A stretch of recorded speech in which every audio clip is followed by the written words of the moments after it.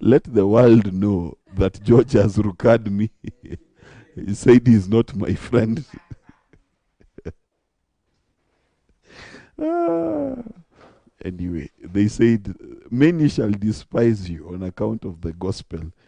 I just didn't count George among the many. Ah, sir, last 2 weeks we've dealt with uh, bombshell. Can hear myself laugh. Um, with two important discussions around heaven and around the new earth, right? Now, I don't know whether there are questions, comments, any output from the discussions held there before we go into today. Eh? See, that's why I'm asking. Comments? Silence. Karo is shaking her head. She's like, umenichokoza enough. Achana na mimi. But I have a question. I have a very basic question. Why is it important to know? Why is it important that we journey so deeply into scripture as to use the words that were used on a friend of ours, that's just too much? You know, you're now overstudying scripture, right? Why is it important? Why is it critical? Why is it important for us to study scripture the way we have for so long? Jason. No, it's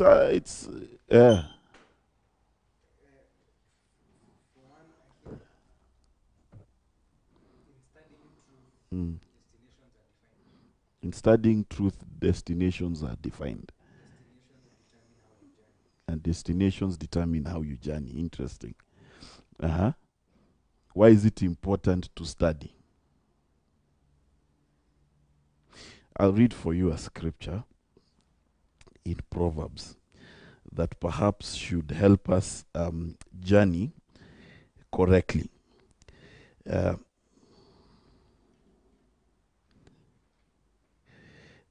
And this is one of my most favorite Proverbs. It's in Proverbs 25:2. And I want us to start there so that we understand what it is that we need to do and understand. Okay?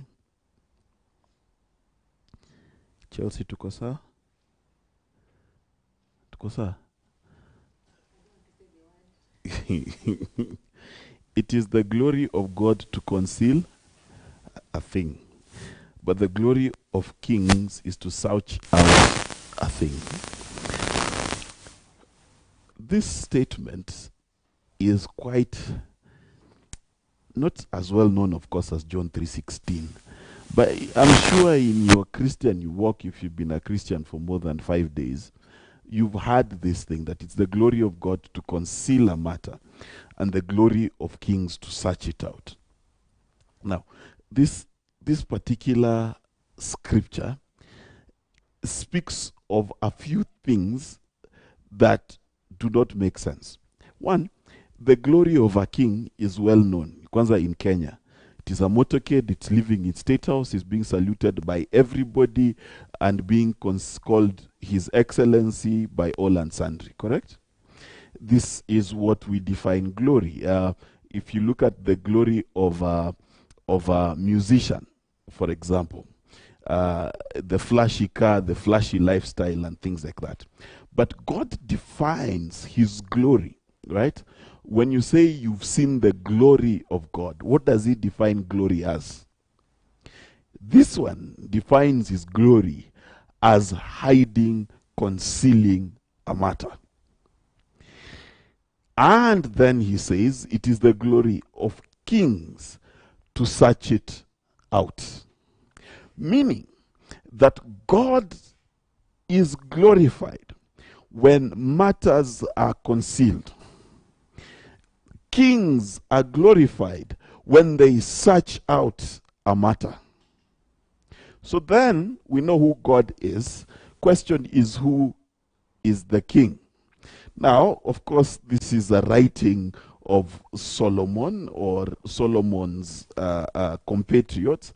So you would imagine that the ruler of a land, the more he searches a thing out, the more he seeks understanding of a thing, the more glorified he is. Now, a few hundred years ago, this was quite obvious. The glory of the British monarch was to search out the nations and to learn of new lands and new opportunities. And true, it brought them a lot of wealth and glory, correct? In fact, in our study, in a modern study of history, when we look at the Romans, the Greeks, the Babylonians, they are all people who ventured outside their borders to find new realities, correct? And I'm just taking a physical approach before I take a spiritual one.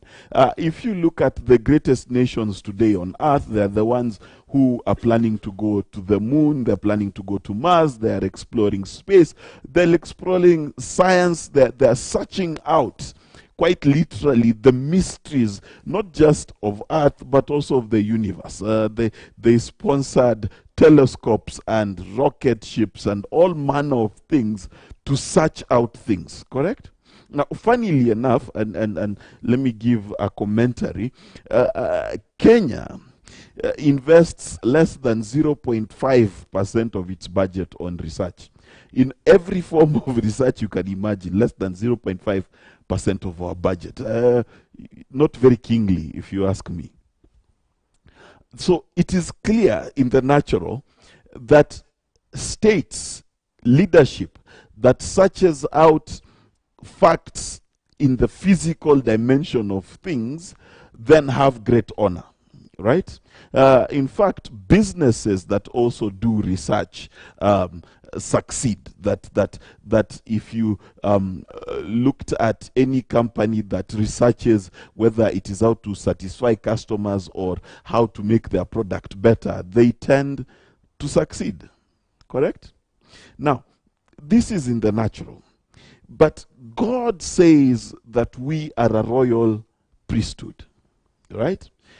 And if we were to take that this is the Bible and it speaks to itself and to its captive audience, that is us, then the kings that God is speaking about are kings that search out a matter, right? Now, what then is the dynamic that you as someone who is believing in Christ, and this is where the difference really hits the road.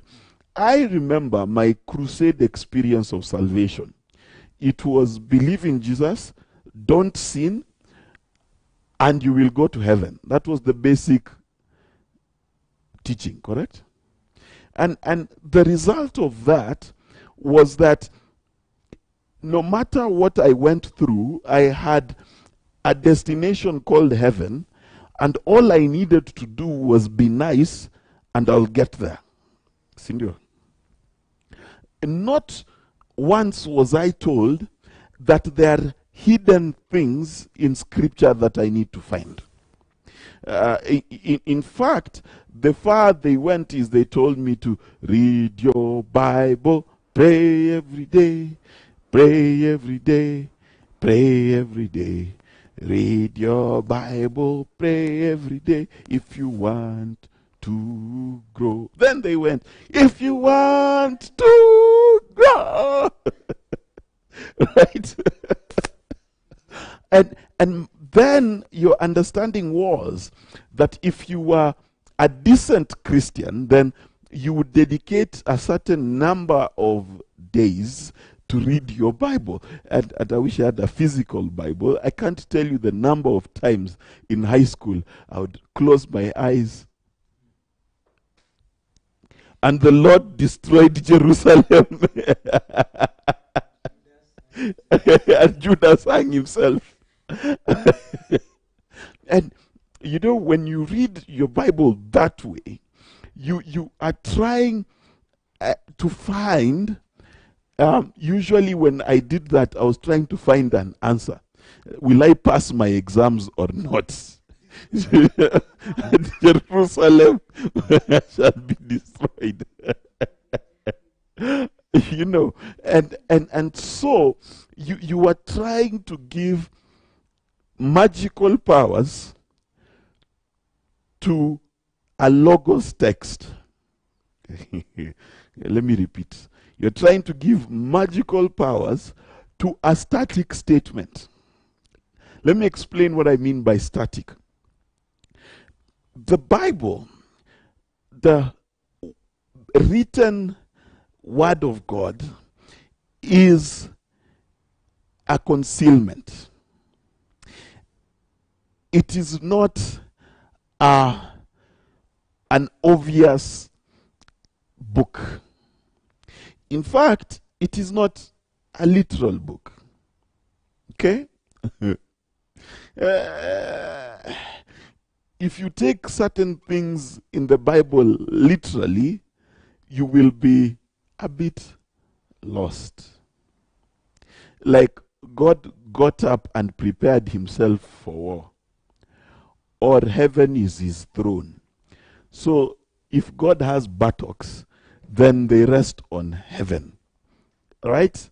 If you take certain things literally, you are in trouble. If you take, for example, that you are made in the image of God, and therefore God has a hand with 5 fingers, he has feet, that's not true, because God is spirit. So the image of God we are to receive is a spiritual image. So the entirety of what is spoken in Scripture is understood by the circumcision of our hearts. There needs to be a revelatory experience for you to understand what is plainly written. And therefore, to attribute magical powers to the physical word of the Scriptures, you land in trouble. I'll give you an example. Historians have probably read the Bible more carefully and more intricately than you.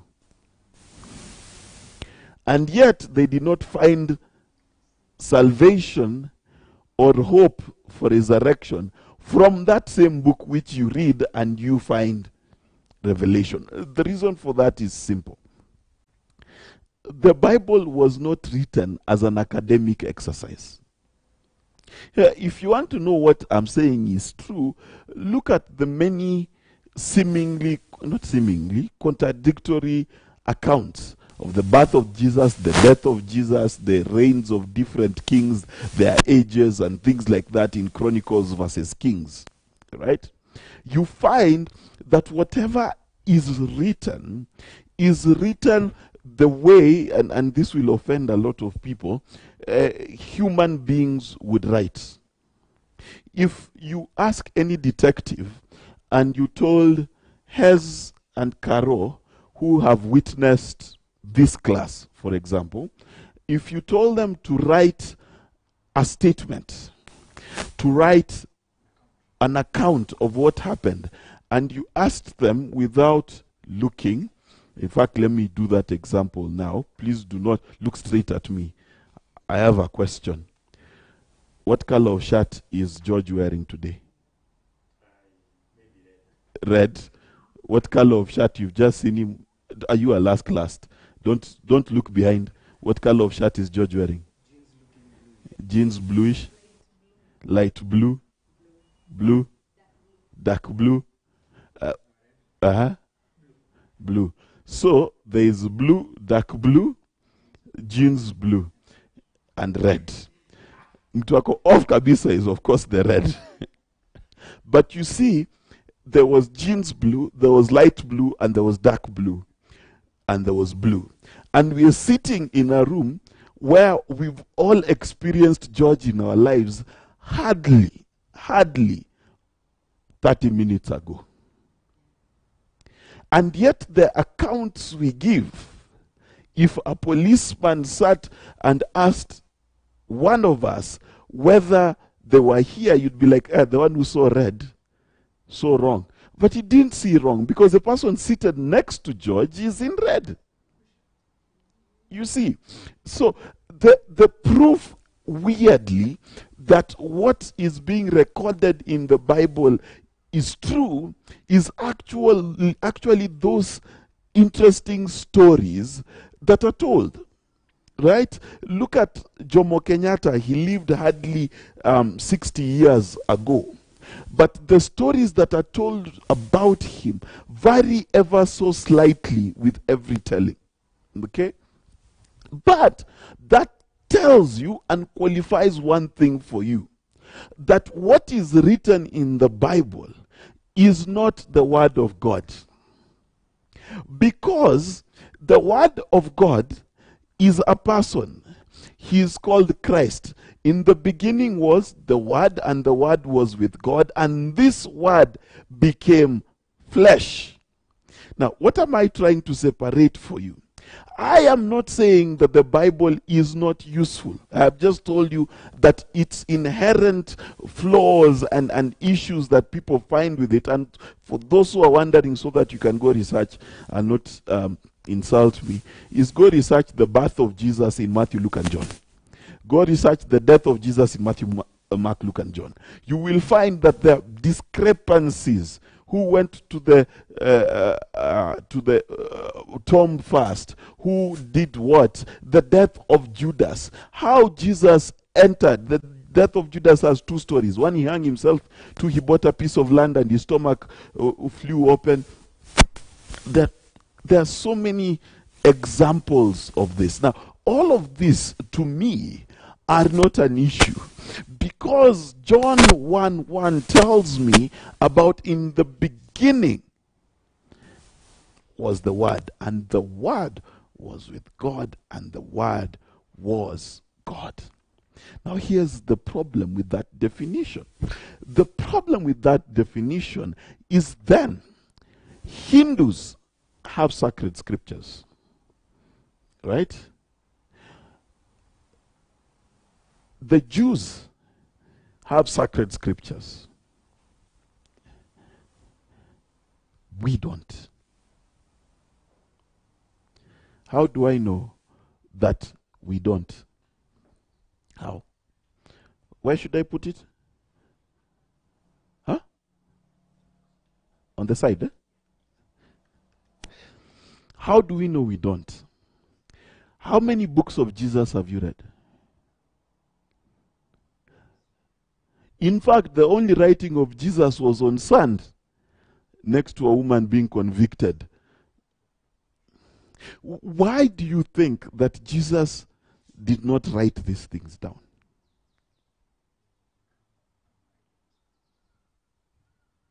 Okay, let me ask you. If you are starting a new religion, what would be the most important thing to do?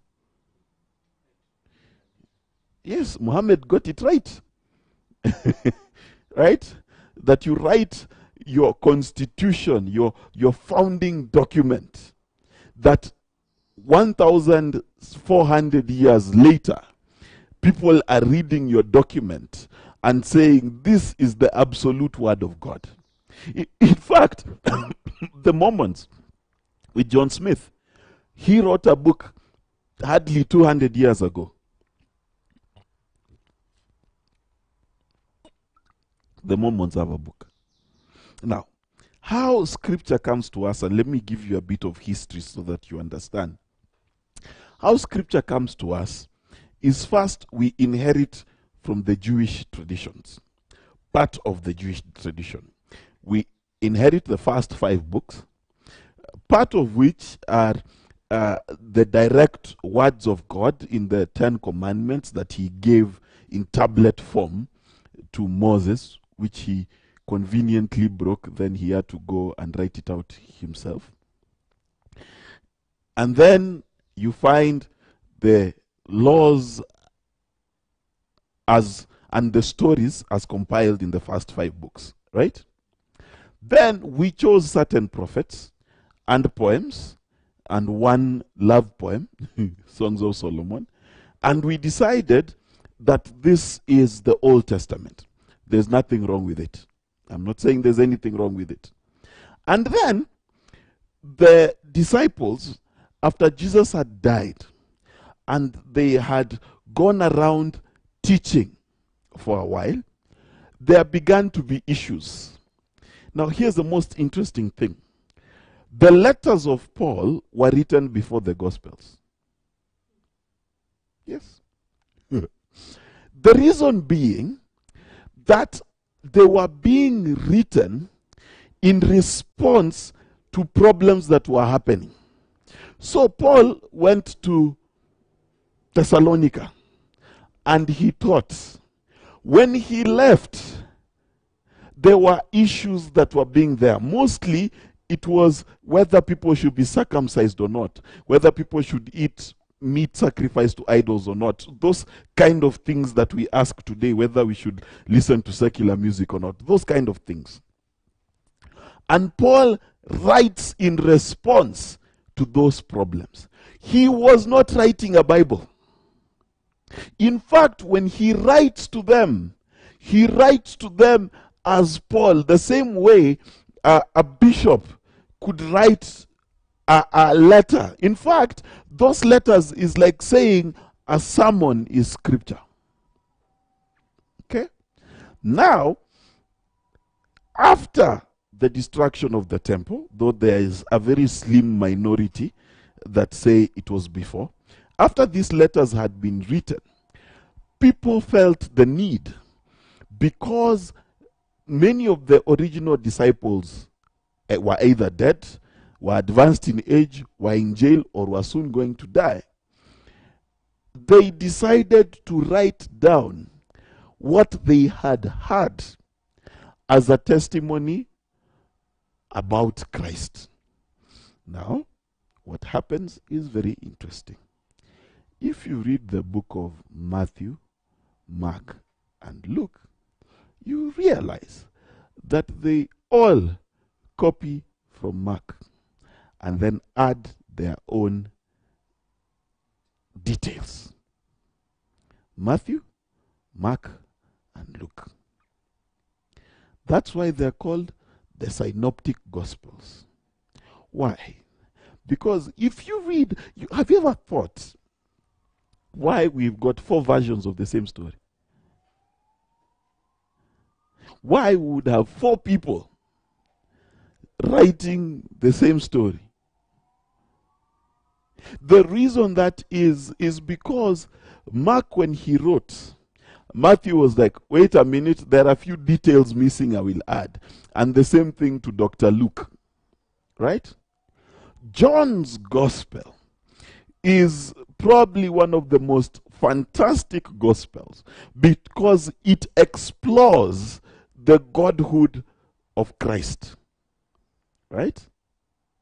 It begins, in fact, with great detail as to the godhood of Jesus Christ. Right? The rest do not. Right?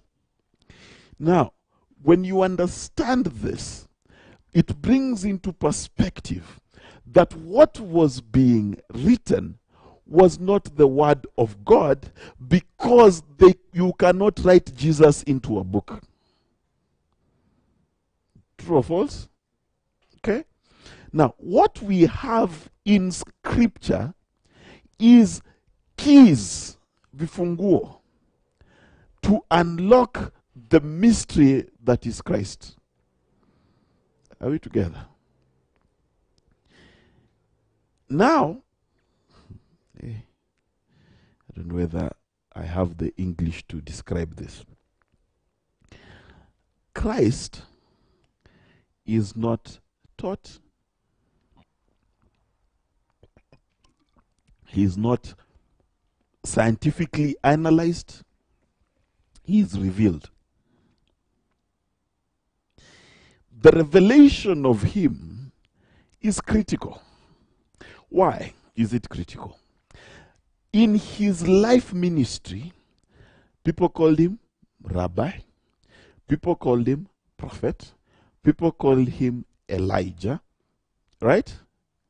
They all missed him until Peter says, "You are the Christ, the chosen one of God." Now, can Jesus simply be a teacher? Yes, he can.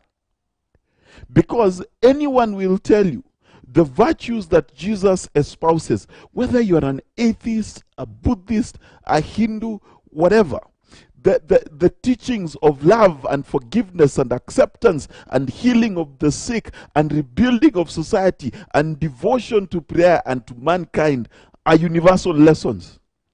Is there any religion that will say don't be generous? Any religion that will say let's not forgive? Any religion that will say let's not be kind to each other? Even the Masons teach this.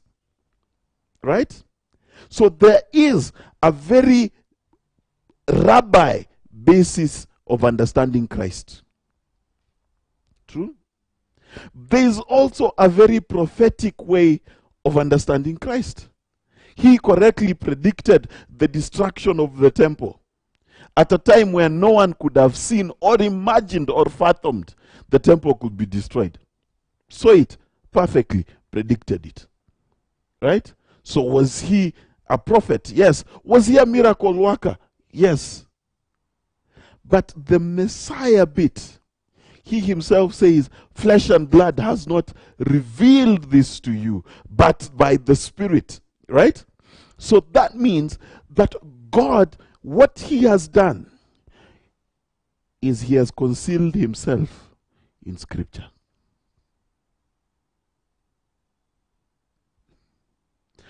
Scripture is how God has hidden himself.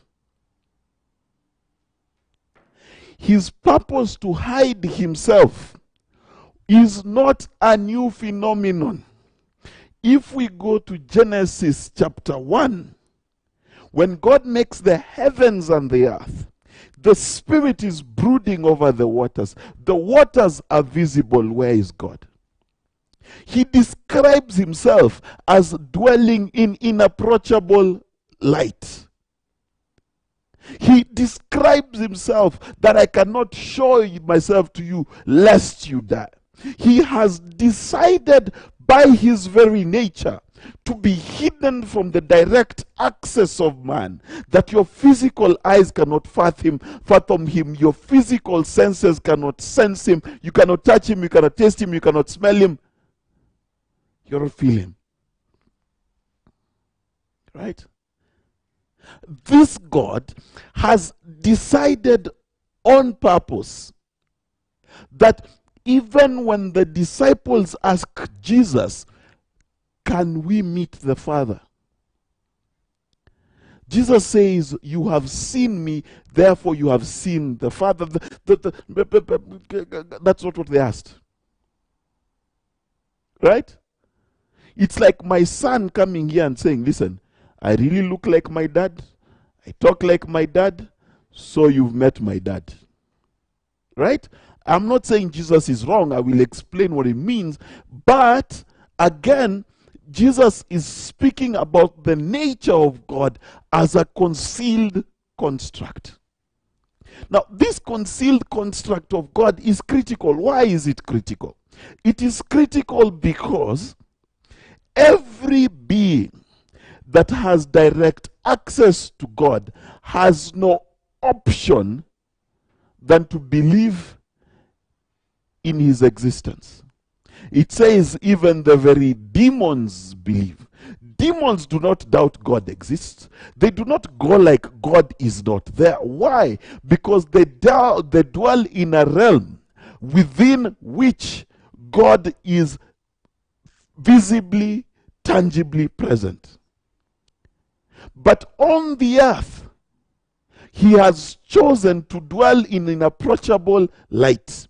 In fact, Christ continues to explain it this way. He says you must seek in order to find. You must knock persistently for the door for you to be opened. Right? That means from the beginning, God, who decided to dwell in the deep, decided to dwell in an unapproachable light, has desired in his heart from the beginning that those who find him are those who seek him, and seek him in spirit and truth. Seek him in spirit and truth. Now, question, who is spirit, who is truth? We know the Holy Spirit.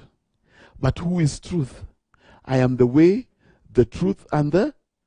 So God is always found by seeking him in spirit and in Christ.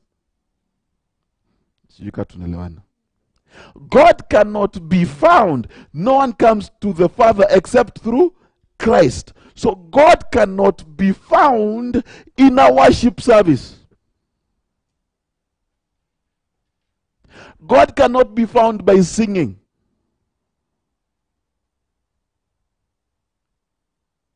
You shall seek me and you will find me if you seek me in spirit and in.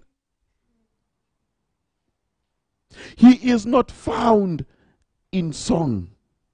He is not found in feeling. He is not found by mere looking at scripture. No. He is found by what? The conjecture of seeking in spirit and in truth. Correct? Now let's be very clear, because I'm still digging foundations around Genesis, because we need to understand. Therefore, the revelation of God comes when water and word is present. Correct? Spirit and word.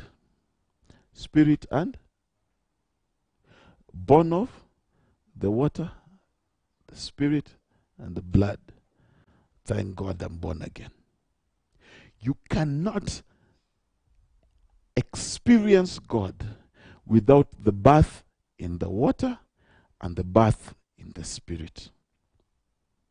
So let us diagnose a disease. There's a disease called born of the spirit without any word.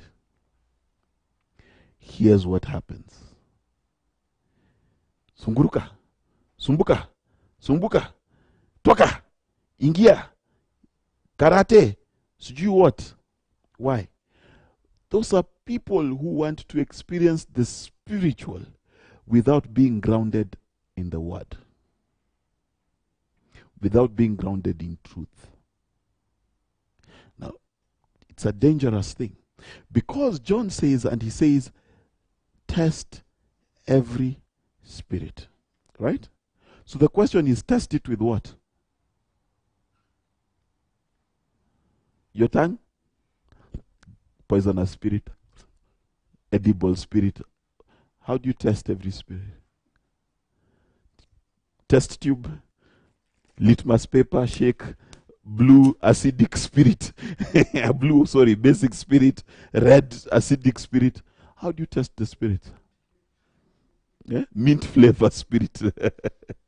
How do you test the spirit? Interestingly, Moses gave us many examples. He said, if a prophet rises among you, a prophet, and everything he tells you comes to pass. So let me explain. If a prophet shows up and he says, tomorrow your shoe shall disappear from your feet, and tomorrow you wake up, you wear your shoes, and then they mysteriously disappear. God forbid. If that prophet predicts a thing and it happens, and there are many predictions, let me in fact make it global. If a prophet shows up and tells you it will rain tomorrow, a minister will resign, you will be named PS, and what else? Yes, and so will win an election. In fact, that's a favorite one. And that prophecy comes to pass. But he teaches you to go contrary to the word I have given you. You shall not follow him. Christians, what they had is a prophet rises up and any of his prophecies comes true. You shall follow him to the grave. What is the test of the Spirit? The test of the Spirit is this. Jesus said, the Holy Spirit will take that which is mine. He will not even speak of himself and bring it to you. He continues to say that the Holy Spirit will remind you what I have taught you. Correct? So the check of the Spirit is the truth. That's why you cannot have spirit and no truth. Because at the end of the day, if you have only spirit and no truth, you will be deceived. Because one of the greatest tricks that the devil is able to play is to show himself what? As an angel of light. I used to imagine that he shows up. Where's that music? And there's light and there's a halo and he looks full of light. No, let's read it correctly. As a messenger of the truth. As a messenger of the truth. And this is the problem. The devil's message is quite attractive. It is very articulate. The message of the enemy is always very simple. It's called, you are in pain, save yourself.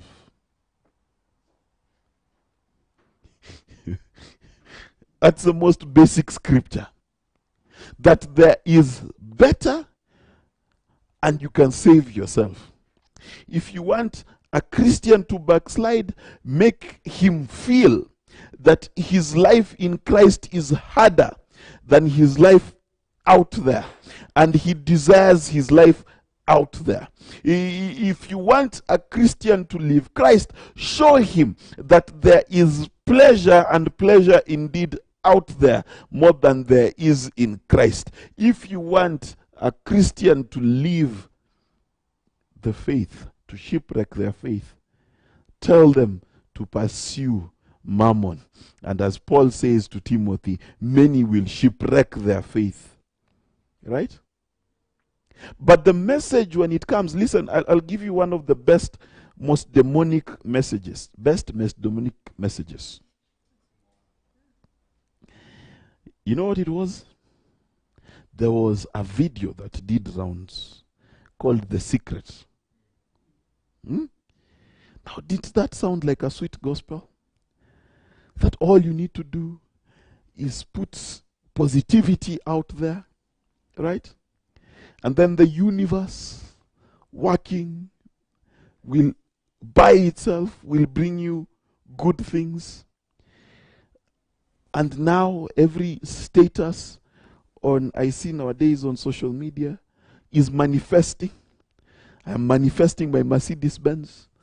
I am manifesting my car. I am manifesting my house. My friend,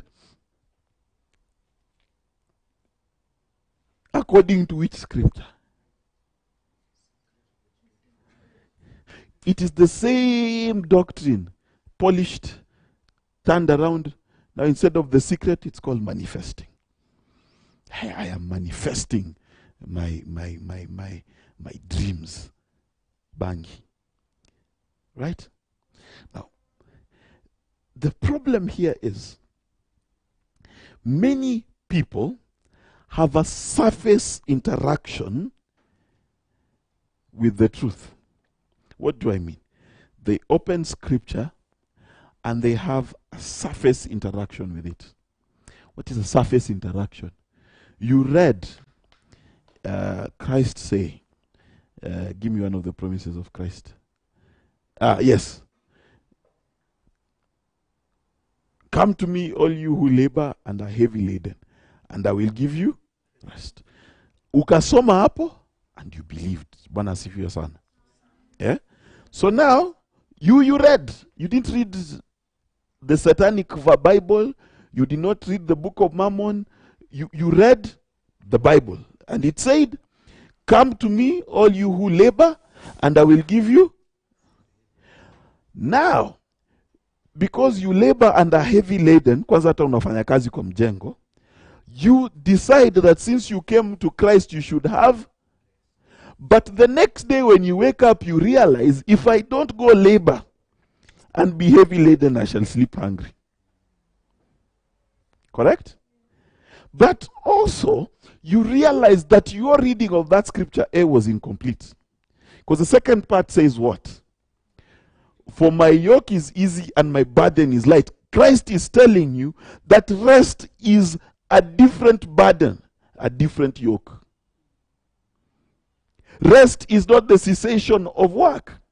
To quote a conversation I was having just before class, to take the English or contemporary use of words and insert them in the Bible will mislead you. For example, when it says God rested from all his work, right? It implies, because if you take it from your experience, if I need to rest, then I am tired. Or who rests when they are not tired?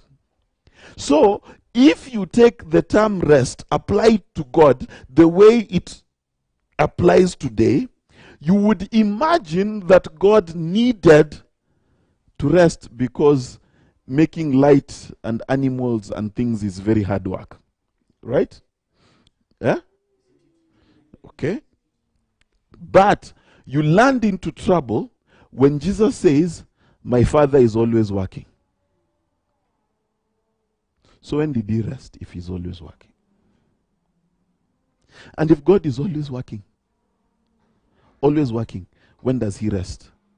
So the term rest, therefore, does not have the same English and contemporary meaning that I use. Therefore, there is a balance. When the Spirit comes and tells me today is the day of rest, if my brain cannot understand what rest means, then I will take a holiday.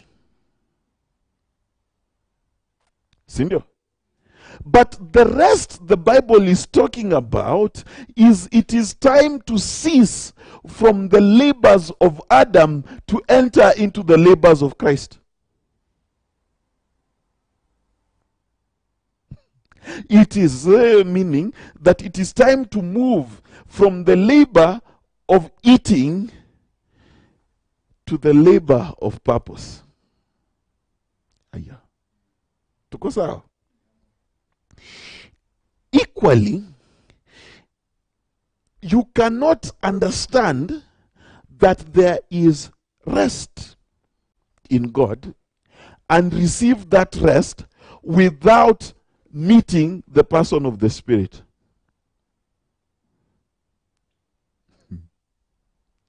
Okay, let me show you. You remember the eunuch? He was reading the book of Isaiah, right? Seeking understanding, right? What did he need to receive? He needed to receive faith because Philip came and taught him, and then he was filled by the Holy Ghost. Correct? Because if you have knowledge and revelation and do not walk in the Spirit, you cannot receive the salvation promised by both.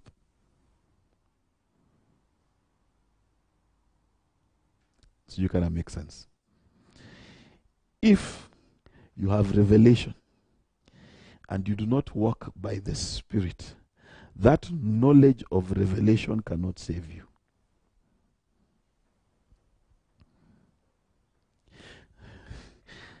Ati? Present. You see, here's the biggest issue. We have talked about the spiritual focused mystic person. They will be misled because okay, let me show you the misleadings in the Bible. When Ahab was about to be destroyed, correct? There were prophets of who? Of God, who were called, right? And when the prophets of God were called, they spoke prophecies, and they all agreed. The majority, 30-something, I think it was, agreed that Ahab would be successful in war. Sindio? Only one prophet, only one, had the truth from God. I want it to bother you for 1 minute. You can imagine you are a prophet of God. You have had many prophecies that God has given you. But God decides to send a lying spirit into you to lie to Ahab. How would you know?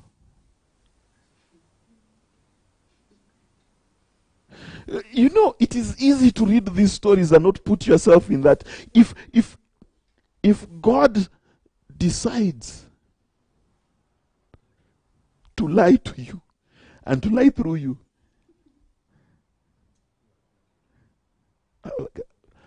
guys, am I misquoting scripture?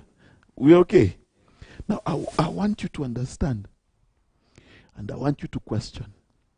If God allowed a lying spirit to enter you, would you be on the side of Micaiah, who knew the whole story, or would you prophesy a lie?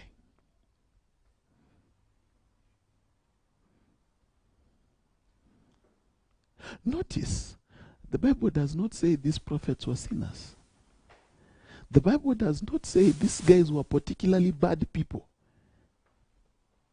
In fact, their title is prophet.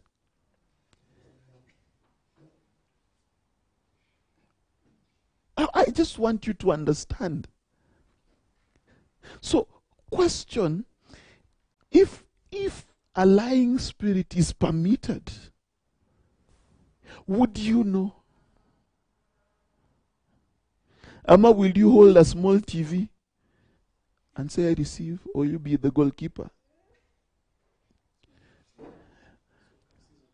A World Cup season, yes. The goalkeeper. What? Let's ask. If God sent a lying spirit, would you know? Would you know that this is a lying spirit? Would you know? And therefore, question, how many churches operate under a lying spirit, and how do you know? And please let us define the lie. What was the lie? You shall succeed. This is your year of double portion. This is your year of increase. This is your week of harvest. Today the Lord is opening doors for you. That was the message of the lying spirit. My friend, if a spirit showed up and told you you'll have a Mercedes-Benz tomorrow, how would you tell? I receive. Small TV, which one? Mercedes size ya Mercedes. So goalkeeper ndo ishike vizuri. Unai receive. I receive. Tukifanya hivi utaletewa Nissan March.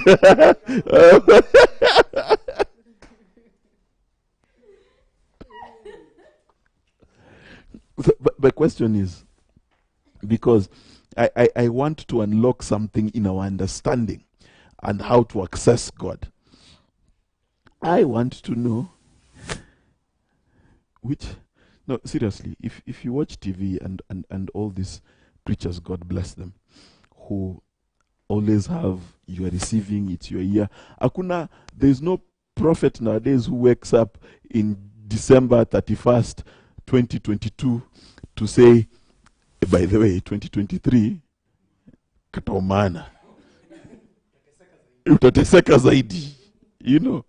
I mean, so question, how do you know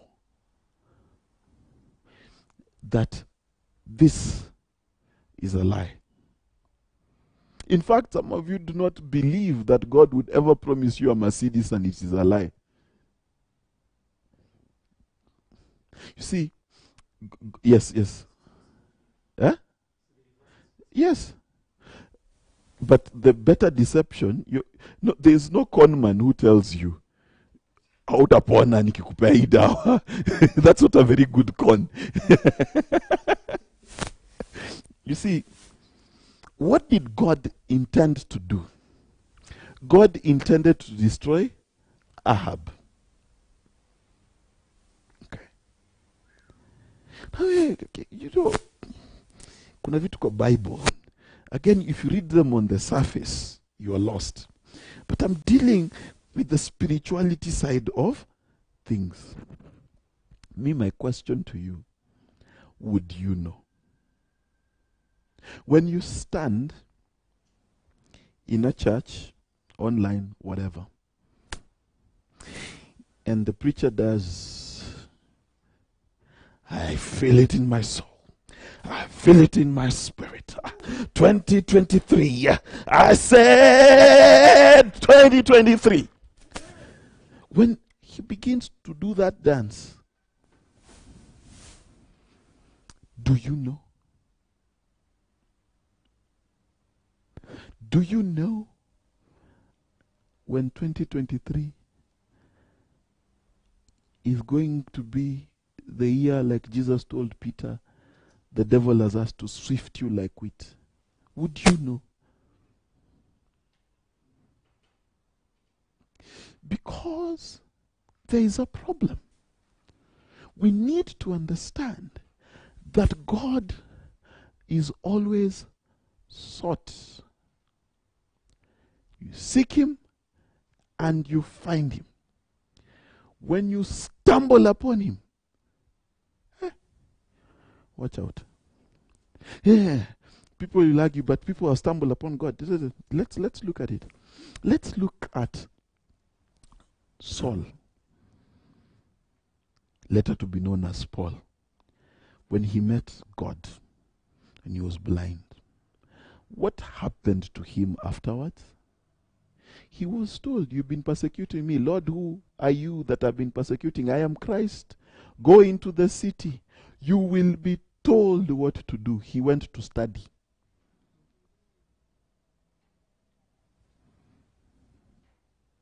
It is only the modern church that you show up in church, no seeking, you are drinking the whole night, you show up, God has a big TV for you. Right? You receive. Hey, careful. Because God is not found unless spirit, and I'm using this as truth, combine together to give you revelation. So be careful when you have a spiritual experience without an equal truth experience. They go together. Hey, should I repeat? Be careful when you have a spiritual experience without a truth experience. In other words, the revelation of God's word should accompany a movement of the Spirit. How do you know? How would the prophets have known that they have a lying spirit? But there was a history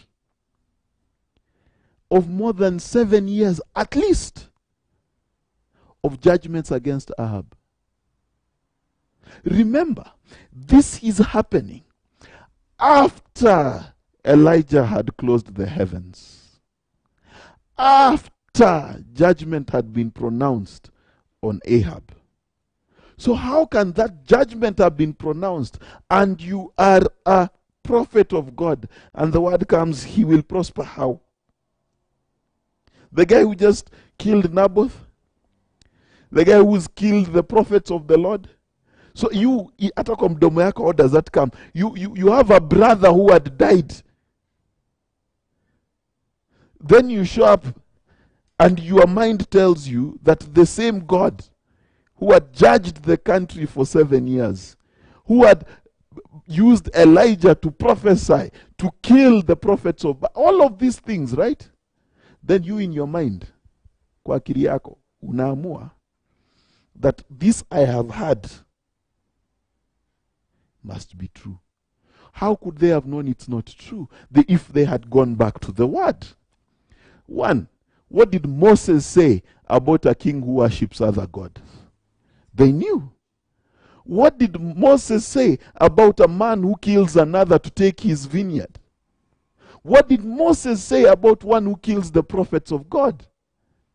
So it is obvious that these prophets, the reason they could accept the lying spirit and they could be used to lie is because they had no foundation in truth.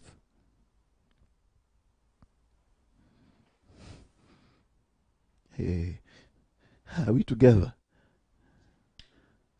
Am I making sense? So whenever you find yourself, listen, I used to be here. I used to be in this state where my pursuit of God was very emotional. Unajua ka mixtape, ka gospel music. Kwanga na ka mixtape.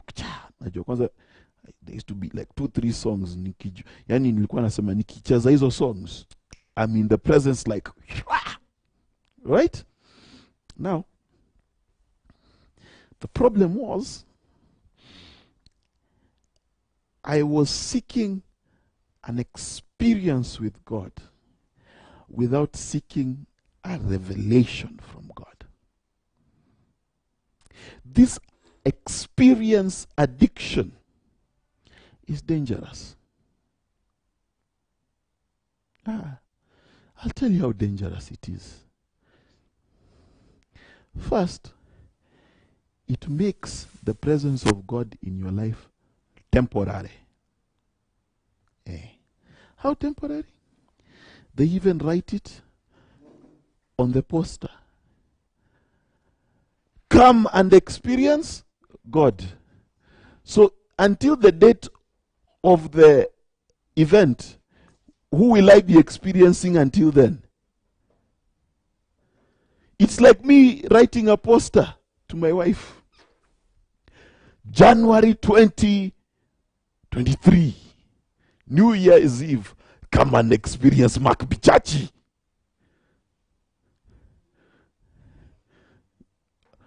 Madogo than you, right?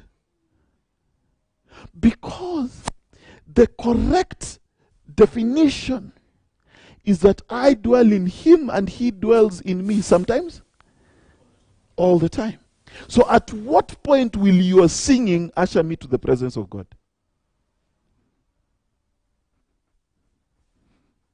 At what point will your emotions usher you to the presence of God?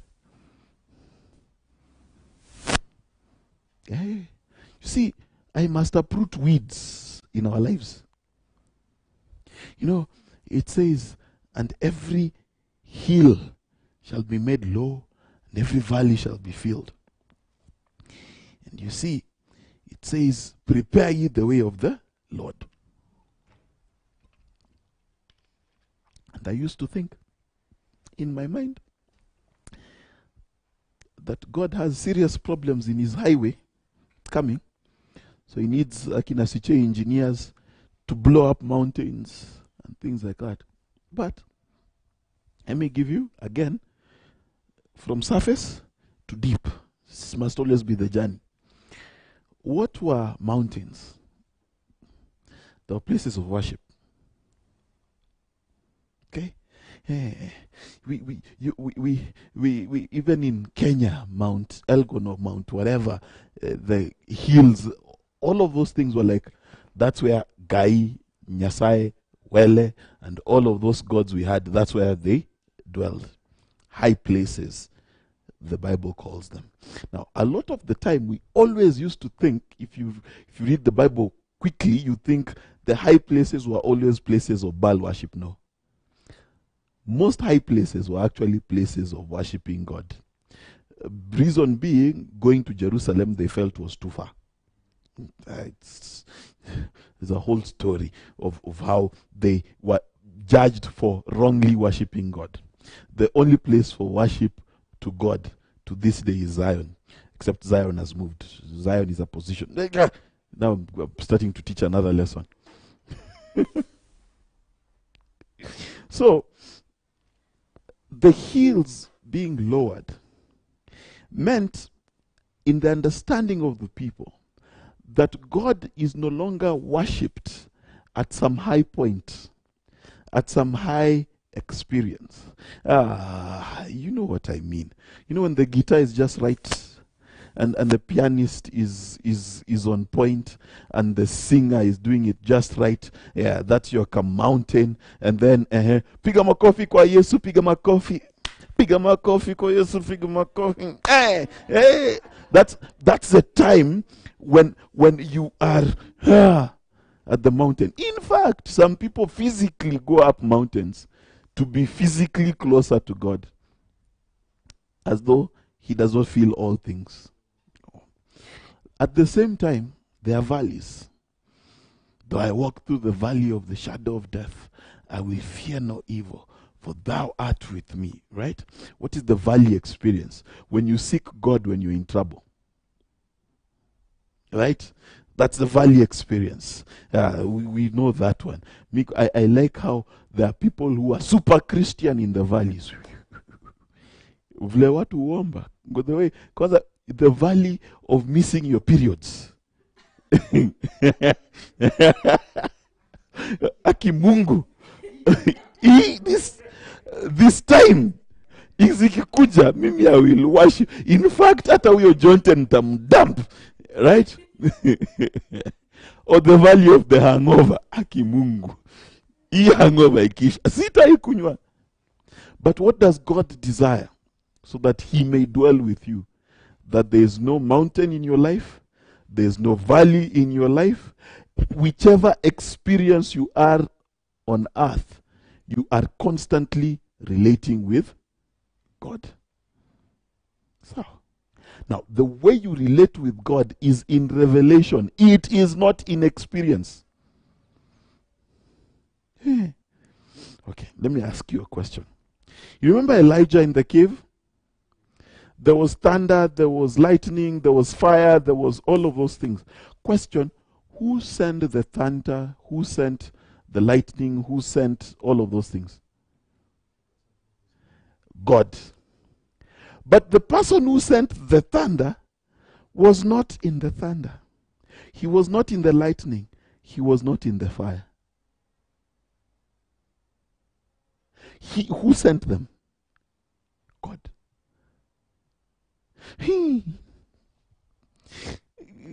Is it possible that sometimes God is not in the thing that is mesmerizing your eyes and your senses?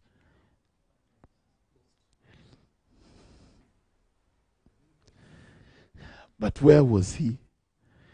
In the still, small voice.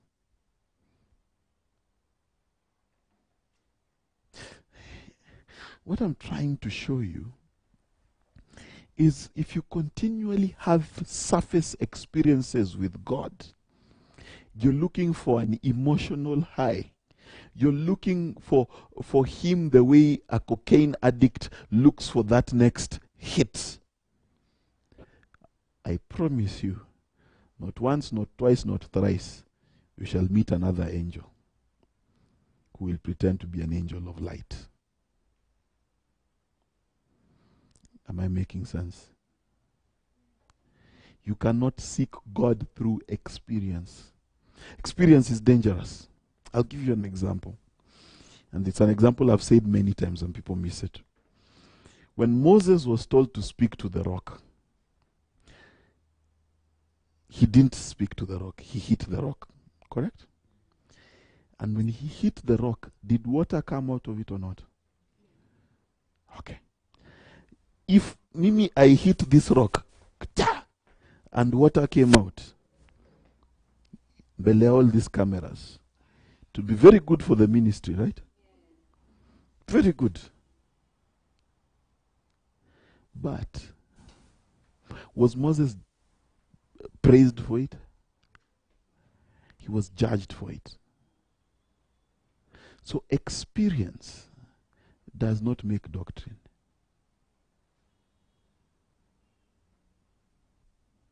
Because if that experience was right, then God will not judge him. Because the water came out. It came from who? God or the devil? Experiences are dangerous things.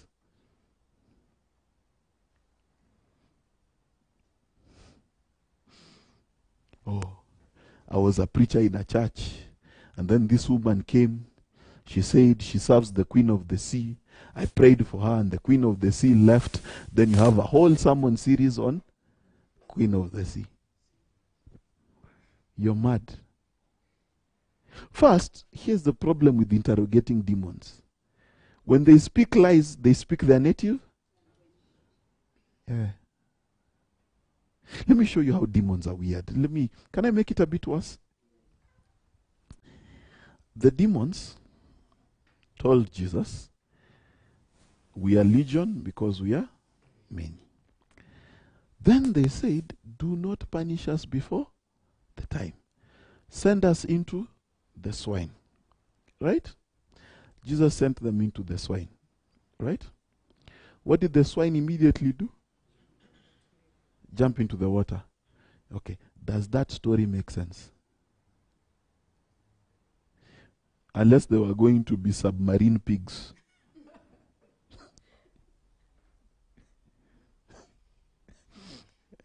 No, because if you don't want to be destroyed and you're given a body to occupy, I would expect that region to be tormented by a legion of mad pigs. But instead they rushed into the water. Why? To go to to go to the Queen of the Sea. Yeah, some preacher will teach that. But the reason for that was much simpler than that. Do you know what it was? Read how the people of that region reacted. The pigs were their wealth. So the demons were setting up Jesus to be crucified.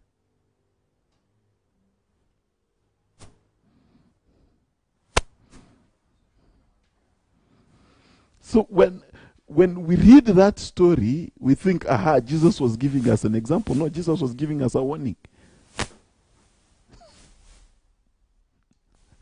Spiritual experience without truth will always lead to deception. Even if you do it yourself in your bathroom.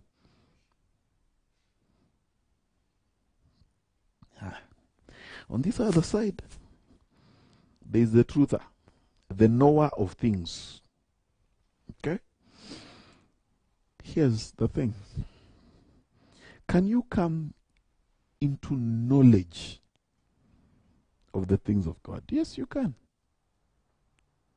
You just need to find a king who has sought out something and you listen. Right?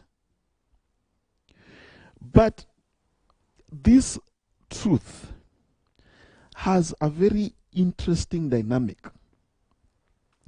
It says they have ears and they do not hear, eyes that do not see. Now, the problem was not that the people listening to Jesus or to Moses or to whoever did not hear the gospel. It does not even mean they did not understand.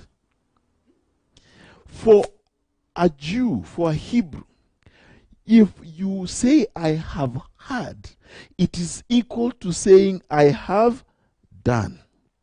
So, if the word says drink water, and I understand it means drink water, but I do not take the water and put it to my lips to drink it, I have not heard.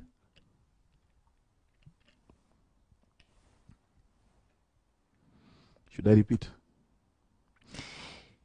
If revelation comes to you and it says, okay, go to MasterClass, actually that will be very selfish of me.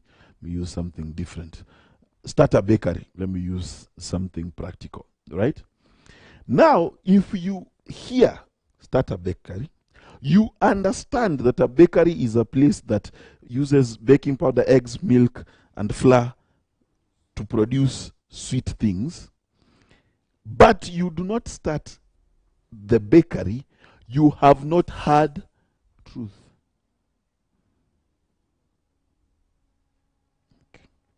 Okay. I don't know whether I'm speaking to anybody really. Let me explain. The Bible says, when someone slaps your right cheek, give him your left cheek also. Right? Social media says, if someone slaps your right cheek, sue them, insult them, cut them off, separate yourself from negative energy, right? Okay. When someone does that to you, and you decide to cut off your friendship, you may be in logical correctness, right? Because logically, you've hurt me. Why should I allow you around my space? I'm a Gemini. I'm an Aries. I'm a Scorpio. Right? That's so accurate, Bonnie. You know, listen. When you do not obey what it says, what happens? Nothing, right? That's what you think. That's what you... Let me tell you what happens. Whoever hears these words of mine and does them is like a builder who built on the rock.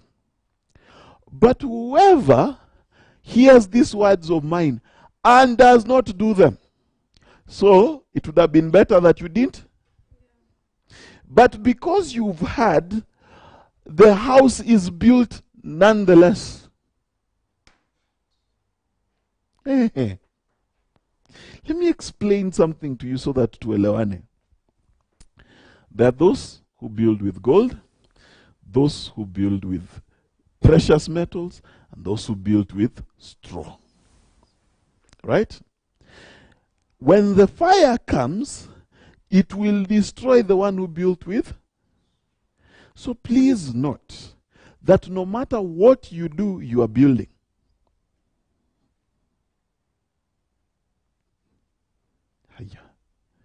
See, that's a scripture. Because everyone has something that will be. Now, Jesus said that if you build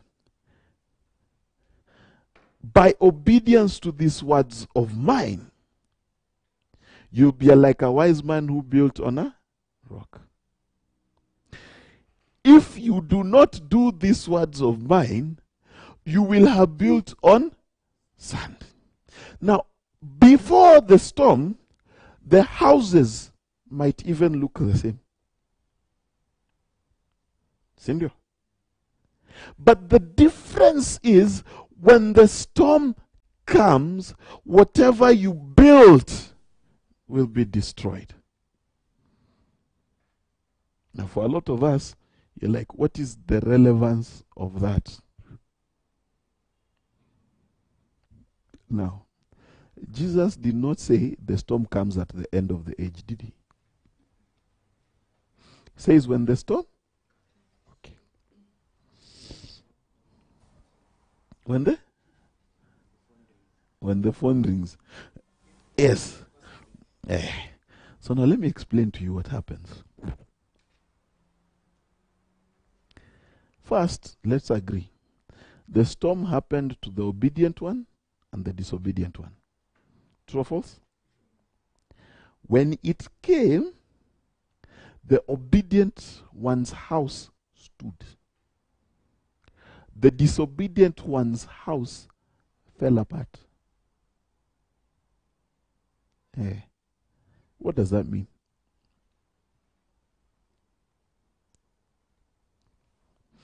Let me explain.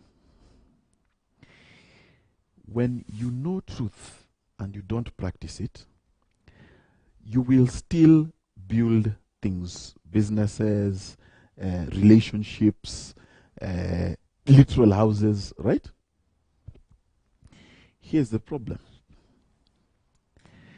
If, let's say, you built a relationship on no forgiveness, right? A time will come when you are the one needing forgiveness. But what have you built on? So what will happen? So you built on no forgiveness. You too will not be. Yeah. You were told, do not build in pride. Okay? But you decided marketing and my brand. And I'm a Gemini. So you built on self, your brand. And then you make a video saying how you have a man for your rent, for your fridge.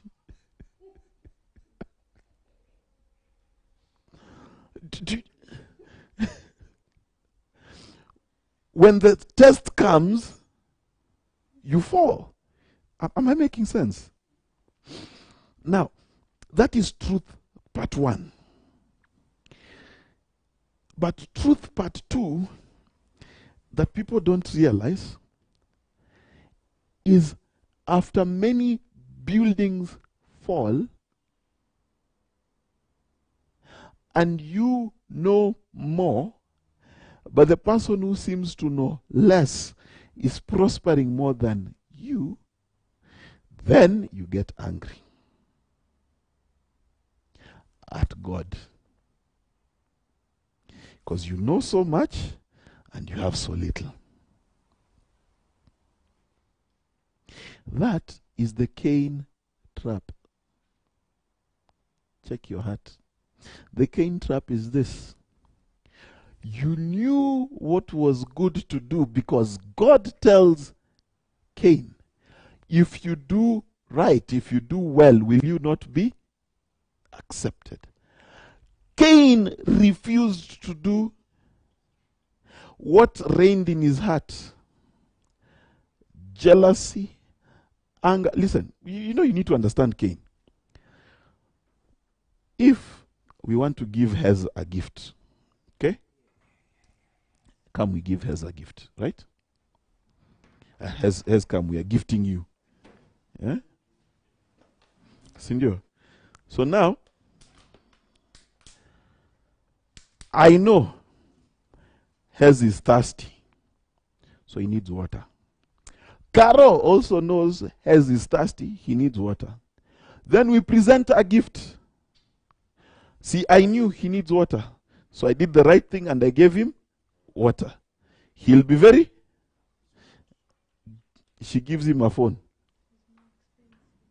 It's more expensive, you see. Now that is the Cain problem. But first, let's pause. Why is Cain not angry at God?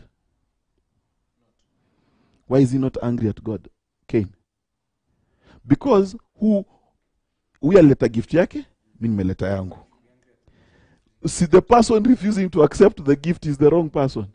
You don't go like, why did you bring a better gift then? But why is Cain then angry at his brother? You can sit.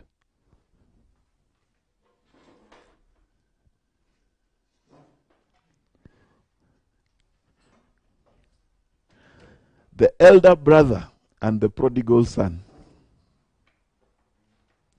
The elder brother knew what was right to do. Right?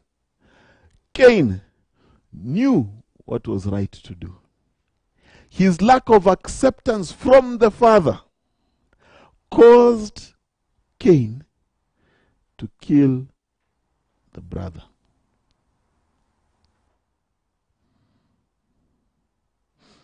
So what happens when you know and you don't act?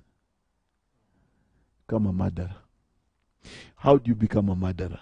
You kill anyone who is succeeding when you keep falling. It would have been better if you never had. Okay.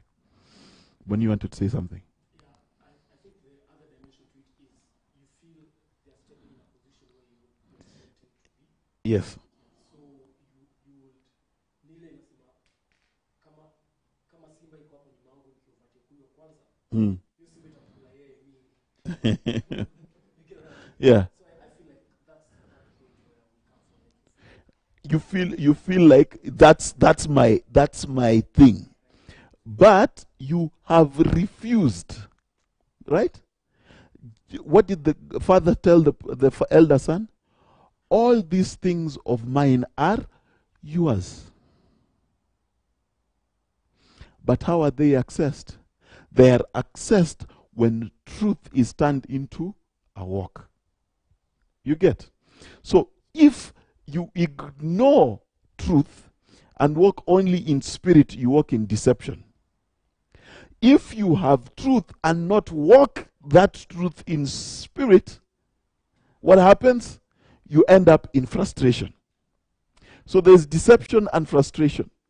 If you want to know the most frustrated people, are the people who know a lot of the Bible and they are broke. Oh, those people are angry. Oh, those people are jealous. Mimi, I had someone come to my house, and that time, I swear to God, we had a 21-inch TV. 21 inch. 21 inch is a laptop screen. Kama? Yeah, kale ka poster pale. 21 inches. Angry woman walks into my house, having eaten meat I have provided, and asks me whether it is proper for me as a preacher to have a TV. Why are you living in such luxury? I'm thinking, guy, 21, 20. Unaje 21, my friend? My friend, kila mtu mkiwatch macho mbili hivi mnajaza, kila mtu afunge macho moja ndio motoshe kuwatch your screen. But because she had spent years learning but never doing, she was angry and jealous at what God was doing, however small, in my life. It still happens today.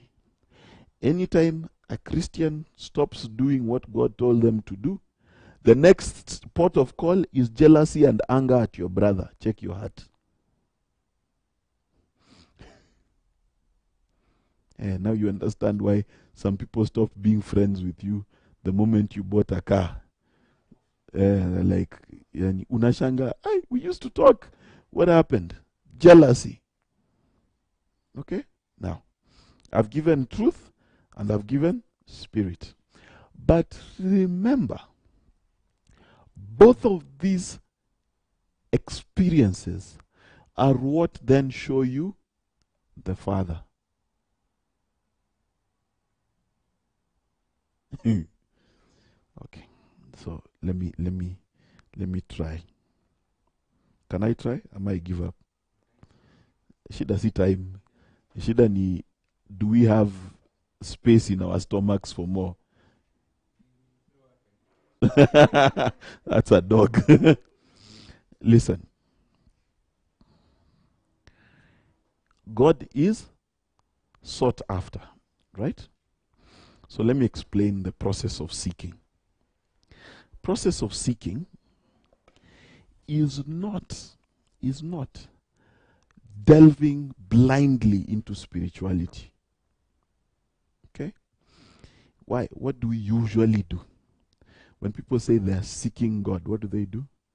I'm not going to go to work. I will go fast in a mountain, listen to songs, read the Bible end to end, then I'll find God. Right? Is that the description that Jesus gave?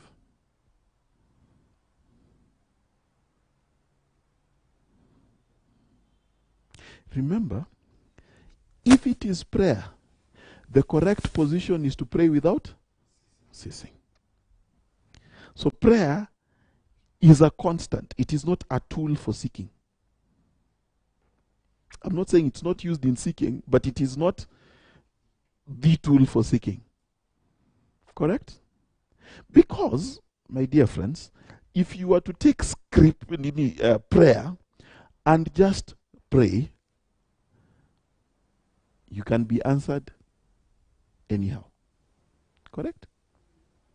Now, if on the other hand, you decide to just read the Bible from cover to cover, you will just have knowledge, be puffed up, but be unable to apply it. That's the other problem with too much biblical knowledge without spirit. You know so much, you can't apply it. Right? But in your interaction with the Holy Spirit and with Christ, right? Seek Him in spirit and in truth, you meet the Father.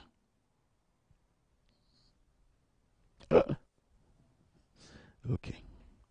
So let me pause, rewind, and play. I said last week, the purpose of man, and the other week, last week was a function of man. I told you the purpose of man, the predestiny of man is to be conformed to the image of the Son, who's in the image of the Father, correct? Good. Now, if my destiny, the reason why God made me, is to be like Him, and He is concealed, how then can I be like Him?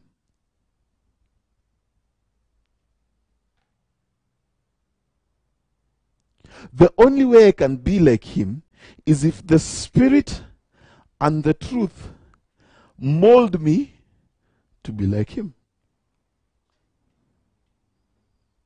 Okay? So, how do you seek God? Seek Him and you will find Him. Knock and it shall be opened. Question, where do we seek Him? It says, seek me and you will. So where do we find Him? Obedience? Huh? Okay. Let me explain how you find God.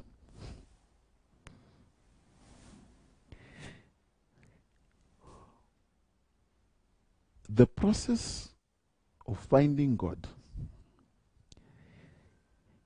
is when what you believed is proved and it becomes truth to you. Explain. When what you had, what you were empowered to do, when it is achieved. Okay, let me give you an example. Who's ever been sick and was healed by the Spirit of God? Anybody who's ever been sick and healed? I'm looking at you guys. Some of you have been there. Any many. Ruka kipetero kiyesu. Okay, at least Agnes has been healed. You dear. Hey, but then nashangaa and people are looking. Wameruka Yesu. But it's okay. Two people is nice. Me, I've experienced it in my life. If you've not, please do. Right? For you, God, you stop believing God is a healer. You know He's a healer. Do you see the translation? What is understood by faith When the Spirit and the truth work, what is manifested is knowledge. And that's how you see God. Okay. Should I? Am I making sense? Okay. When you wanted to prove an acid in chemistry, and I know some of you are told you are metals,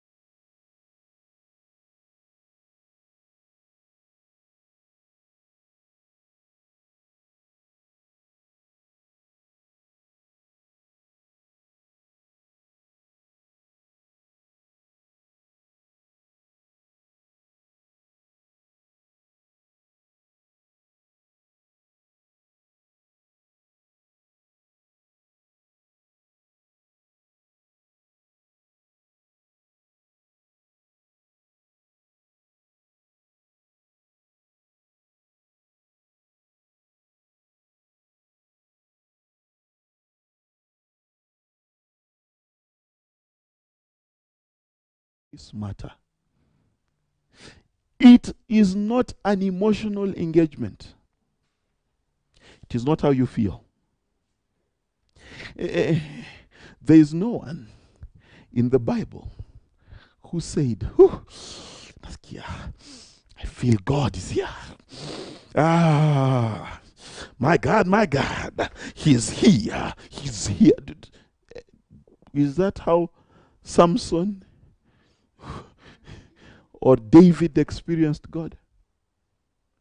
What was the experience of God? Look at Daniel. Daniel says, I was studying the scriptures and I understood.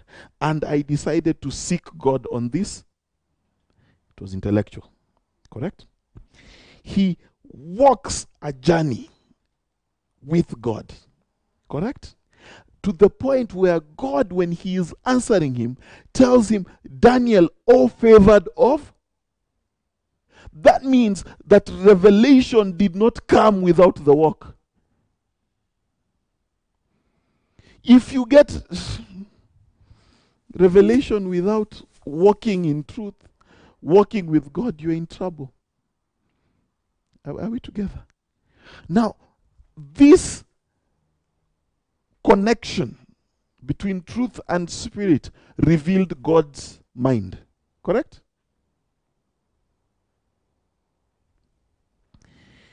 I want to put it to you that the image of God is built in us. Now, if you want to understand how all things work together for good, is if you want to understand what God is saying accurately and where you need to walk to succeed accurately, you must be able to do two things. Number one, you must be able to interact with the truth. So, the truth will tell you we are going this way. The Spirit of God will supercharge, energize, walk with you, strengthen you, encourage you to walk the path. When you arrive, your eyes will be opened to a new dimension of God. But don't you sing umbali tumetoka tunasema ni Ebenezer, right? The God who enables me. Correct? So how did that journey begin? Leave Egypt. They obeyed. They were walking what? Under a cloud, under a pillar of fire. They followed the direction that the cloud and the fire sent them, correct? When they followed this direction, when they arrived, they said, we know a dimension of God. It is called Ebenezer, the God who enables me. Are we together? I'm trying to teach you proper seeking of God. Right? You see, let me put it another perspective. How many people, in fact, now let me throw the question back at you. How many people know that Jesus is a healer? Hands up. Everybody. How many walk in the healing of Jesus? Has apakule. Any you guys any? Since I'm failing as a teacher, by the way, F.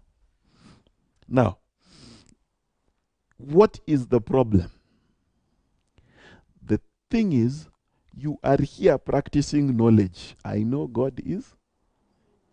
But you have not met with the Spirit of God to reveal to you in your inner being. Now, you see, the knowledge everyone can have, the intimate understanding, the revelation of Christ the healer comes by the Holy Spirit. Now, when the Holy Spirit is working in you and he delivers you from illness, then you will know that God is a. Until then, what do you know? Panadol is a healer. Dr. Karanja is a healer. But God, you don't know. So when you seek him, let me make it very practical. You see, if you want God to heal you,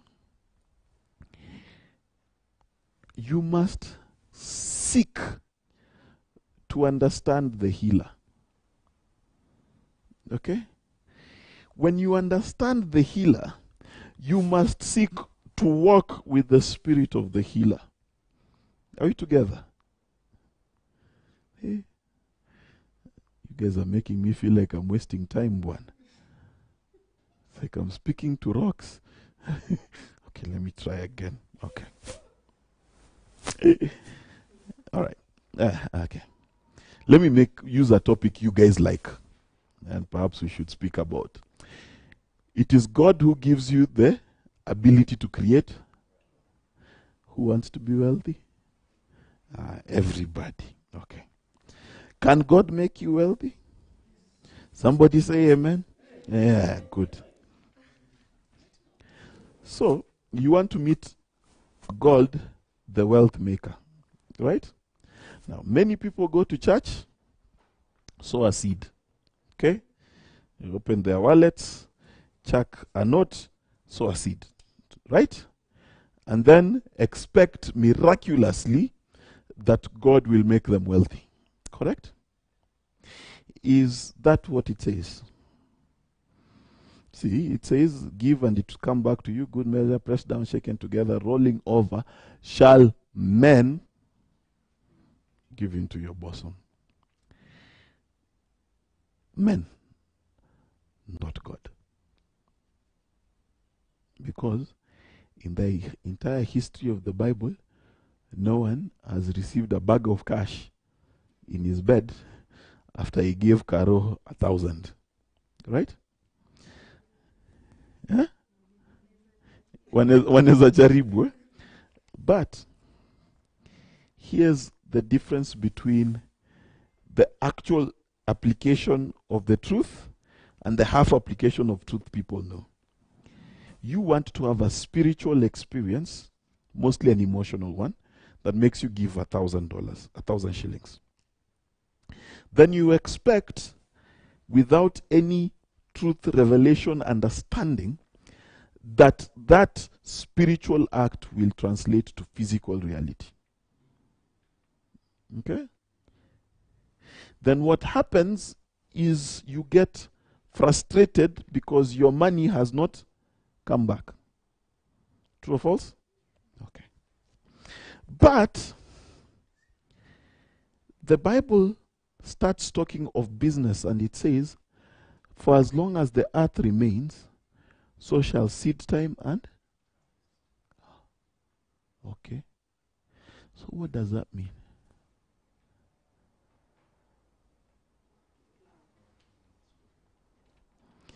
It means that there is a process.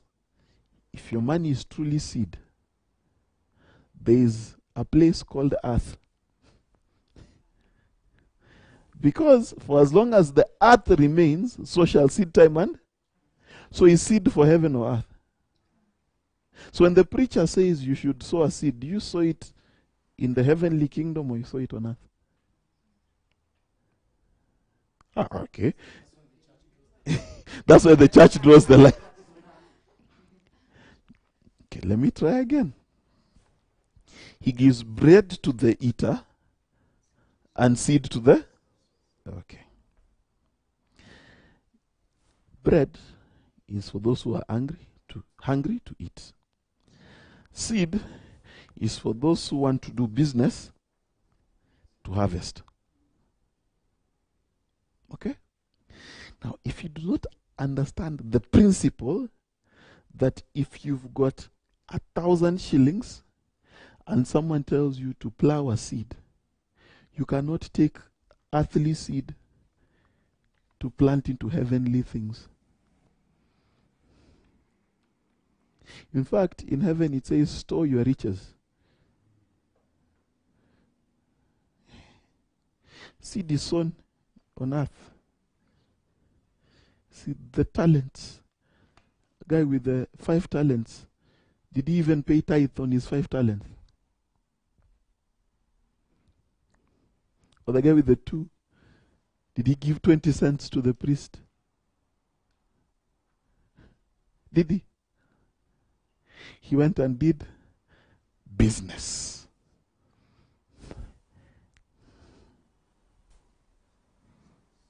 Hey, you think I'm saying mad things? Okay. Kingdom of God is like a man who went about sowing seed. On what? On the earth. Some fell by the way, by the whatever. And what fell on good soil produced 30, 60, 100-fold. So give, and it will come back to you. Good measure, pressed down, shaken together. Shall men give it unto your bosom? Combine another scripture. Use unrighteous mammon to win friends, so that they will let you into their everlasting habitations. So what should I use money to do? Okay. Do you know what friends are? Let me give you the names of friends. Friend 1 is called investor. Friend 2 is called customer. Friend 3 is called client. Friend 4 is called HR manager. Friend 5 is called... What I'm simply saying, use money to attain the greatest resource this earth has, human resource. It is humans who invest in your business. No one on earth has Jesus Christ as a shareholder in any of their companies. Kuna? It is men. There is no one who has Jesus as an employee, head cooker, silent listener at every company meeting. No.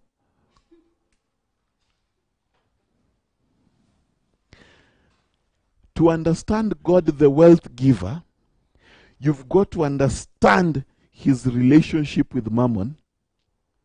Walk in the Spirit in obedience to what he told you. Then you will know the God who makes you wealthy.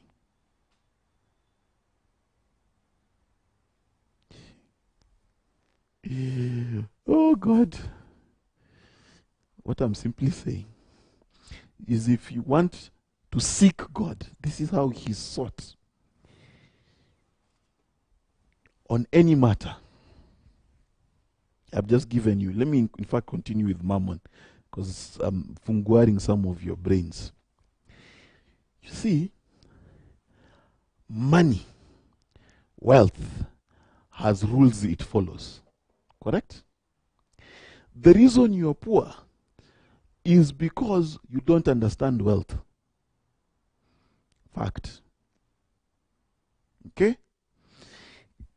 When you don't understand wealth, it does not matter how many things you do spiritually.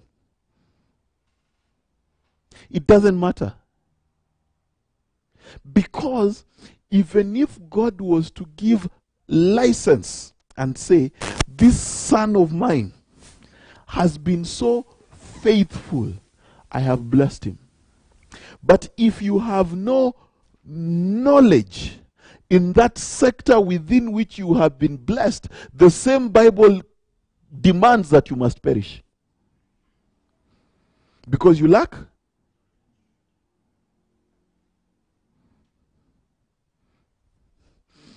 Yeah. Am I making sense?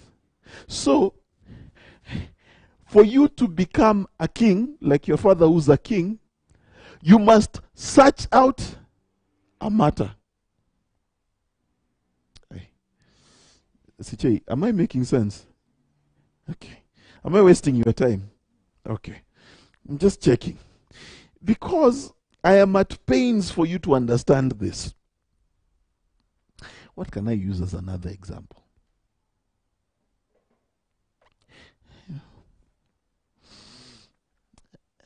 Let's say you want a husband or a wife.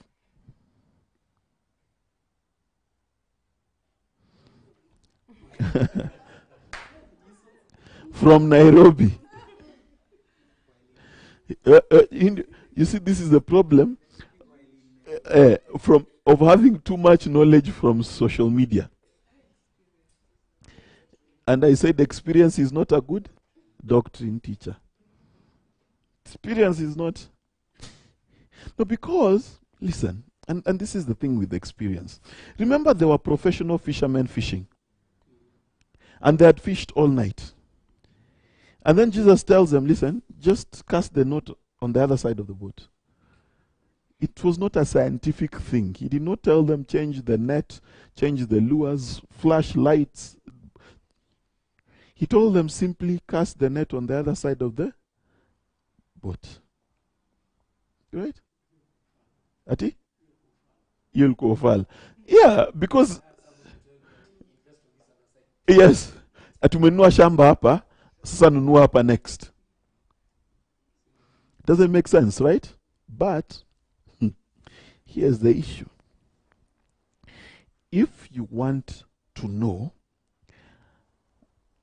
how to get a husband, you must ask, who is the OG husband? God. Right? If you want to survive with your husband, good or bad husband, you must understand the relationship of God as a husband to his wife.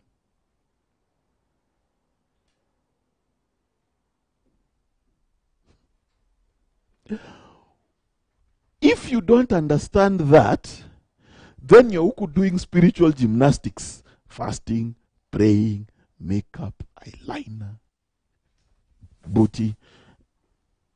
All of that will not give you, because you do not. Let me tell you the most dangerous thing you did. The most dangerous thing you did is when you got saved, you changed kingdoms. You changed kingdoms. You see, there is a world system and how it works, and how it delivers results. But there is a kingdom system and how it works. Now, a lot of us want to be in the kingdom, but apply worldly. You get? That's why you find it very hard to move, because this is your posture. Very hard to move. If you're going to do anything in the kingdom, you must understand how the kingdom works. So how the kingdom works is, if you want to understand husband and wife, Paul told you, I speak of a mystery, I speak of Christ and the church. Sasa, if he speaks of Christ and the church, for example, and you are a husband, first, the church is a very interesting person to wife. First, they have many lovers. If you read the bride of God, Ahola and Aholiba, right? If you read about the bride of God through the ages, you're like, ai, paka akaambia Hosea, ebu onja kidogo one vile utafeel. We imagine, umeenda, when you Hosea, God amekwambia, you marry that chick, you wake up, you go to another town, she's with another man, and then you're like, hey, you come back. You know, the most interesting thing is people always have these lists of the kind of spouse you want. No. Let me give you advice. There is nothing that will bring out the childishness and stupidity in you like marriage. It will bring out your jealousy, your spying nature, your anger, your pettiness. Marriage just brings out the worst in you. In you. Anyone who's married, say amen. They know it's true. Marriage is the only place.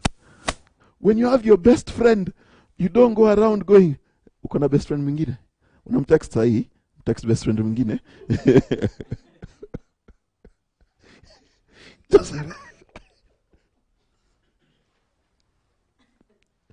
Marriage will bring out the worst in you. What is the most important thing in marriage?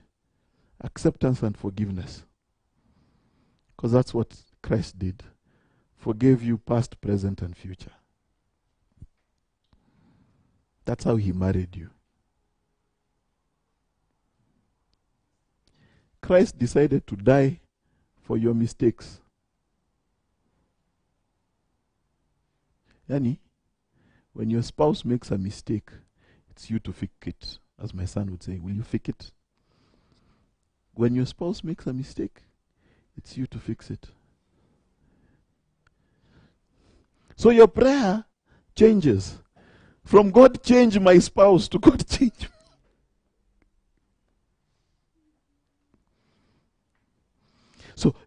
So you're asking God, but you have no knowledge.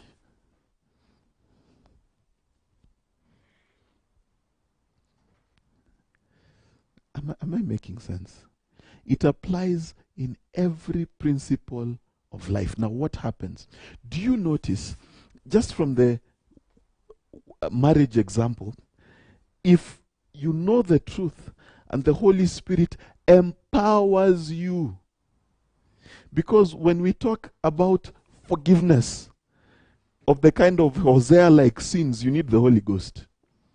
The Holy Ghost empowers you. When that is done, you have seen an element of God. You are like God.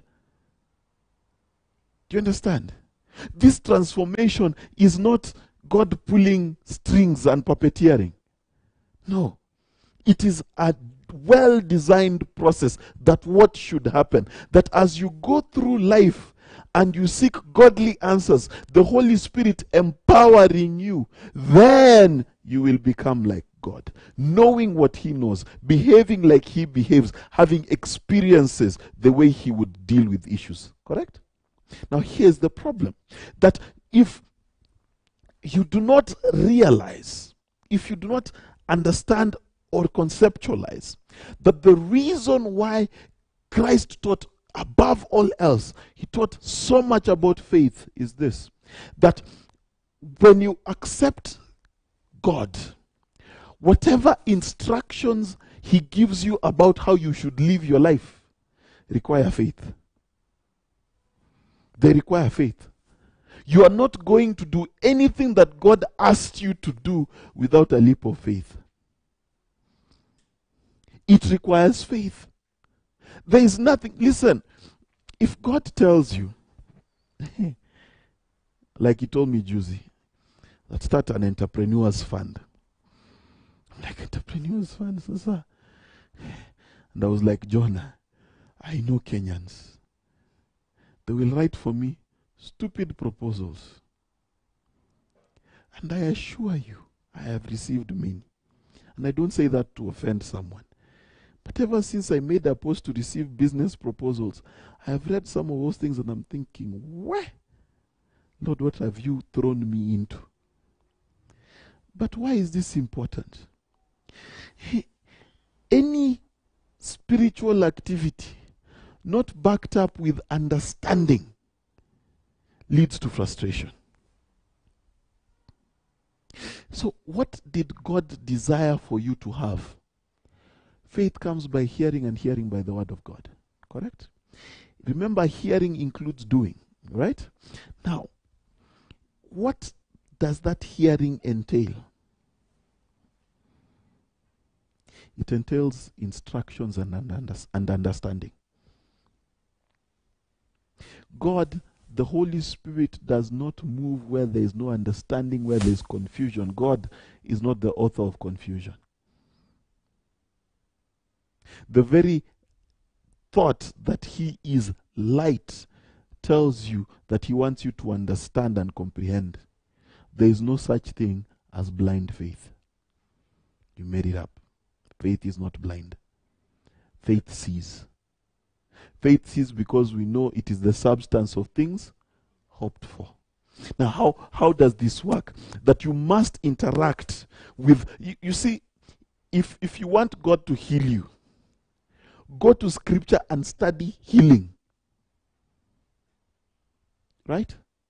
Study it so much that you have understanding. When the Holy Spirit meets with you, He has enough water to produce something. So whatever it is you're seeking in God, how deep are you in the Word? Most of us are too shallow. Anything in your life that is suffering, that has not experienced the power of God, is not because the Holy Spirit is unwilling or God is unwilling. It is because your knowledge and understanding is stuck. In fact, let me just give one more spanner in the works. Can I tell you the biggest problem we have? Biggest problem we have that keeps us from living in the Word is accepting that I am the problem. You see, what you don't understand, and someone said this and I want to repeat it here. Said, if you're broke at 18, it's your parents' fault. Okay? You're born poor. It's not your fault. When you're broke at 35, it is your fault. Why? Because it is showing clearly what is your ability to produce. Now the problem is, this world has taught us that we are number one. Go to the mirror, tell yourself you're a winner, you're a what? No. The Bible says the opposite. Every man should rate himself according to the measure of faith that he has been. Oh, what does that mean? The amount of revelation you have received tells you who you are. Faith comes by hearing, and hearing by the word of God, right? So if I was to measure myself according to my faith, it is what I have heard, what I know, that tells me who I am. James said, the man who looks at the perfect law looks at himself in a mirror. And if you do not practice it, you have forgotten who you are. The thinking that you are okay, you do not need improvement, you do not have weaknesses, and when you're told your weaknesses, you get offended, is proof positive that truth will find a very hard time settling in you. There's always space to improve. Now, that truth, when it comes, listen, can I prove to you there is space to improve? Elon Musk is the richest man on earth. And that man has a lot to improve. Just look at his character. You realize, there's a few things here that need panel beating, correct? So there's always things that need to be improved, that the Holy Spirit empowers you to change so that you can meet a new dimension of the Father. So that's why these journeys are important. This is why the journeys to truth are important. And if you are not taking those journeys, I will tell you for free, you're not finding God.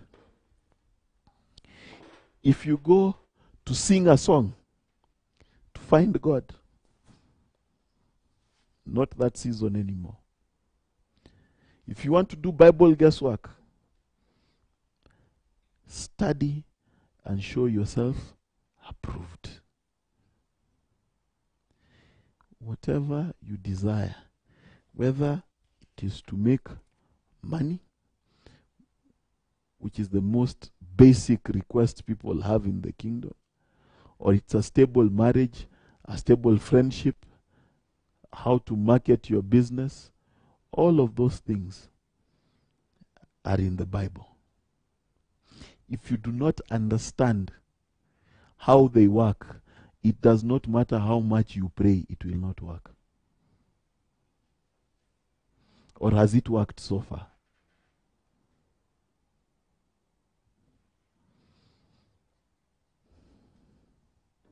My friends, learn to seek God correctly. Be a king. Because, do you know why rulers in the kingdom of God are called judges? Do you know why? Anybody? Huh?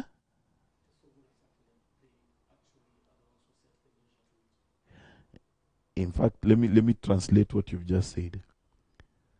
To judge, the reason why it is equal as to rule is a judge is able to check the standard that God had set and look at what has been presented and ask themselves, has this met the standard? And if it has not, they build it up to standard. That is why the judgment of God is a scale. You have been put on the scales and you've been found wanting. The judgment of God is interesting. It is not bad girl, bad boy, good boy. No, no, no. It is a scale. Now you must ask yourself, what is put on this side of the scale? What are you measured against? What are you measured against? That measure is what condemns you or frees you. On that bombshell, nahurumia, nimemaliza.